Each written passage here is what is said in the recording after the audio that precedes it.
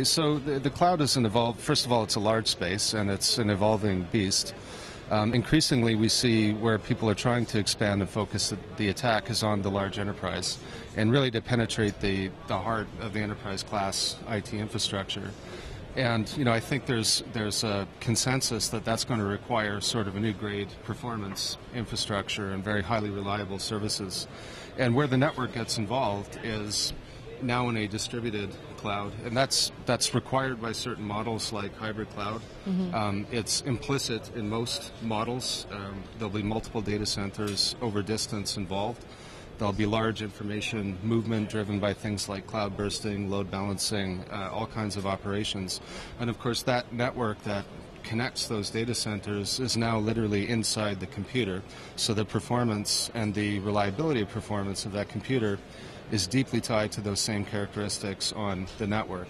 So a high-performance network with the right sort of packet optical characteristics, we think, is an excellent vehicle for solving those problems. I mean, data is packet, so packets involved, and but it's interesting that even as things have become more packet-centric, the traffic load on the network, I think for most people, the vision of everything packet and a very stupid transport infrastructure, in fact, that has broken down. There's more of a tendency, and the label POTS or packet optical kind of captures it. You actually want integration of layers so you can move to the lowest layer for efficiency, lowest cost of delivery, but you can deal with flows and packets as you need to.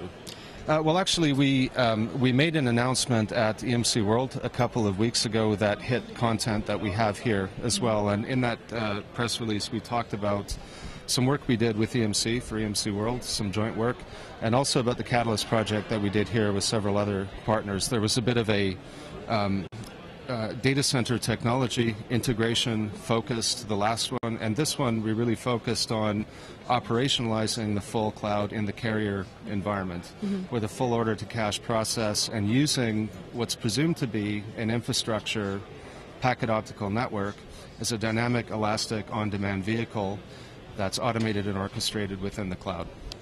So I think we do sense that we are part of the creation of an entirely new class of cloud services and really pushing cloud for real into the service provider domain.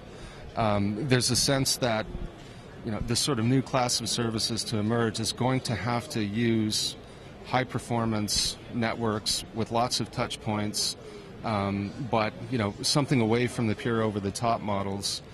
And the carriers really have the experience in delivering those, various types of connectivity services, from large bandwidth to small, how to govern service assurance on those services. So we see that as intrinsic to the next wave of cloud. Of course, part of this is we have to help them operate those networks in a different way for the cloud, because cloud is, the whole spirit is on-demand, pay-per-use. So the network, in a sense, has to follow that. Customers will expect it.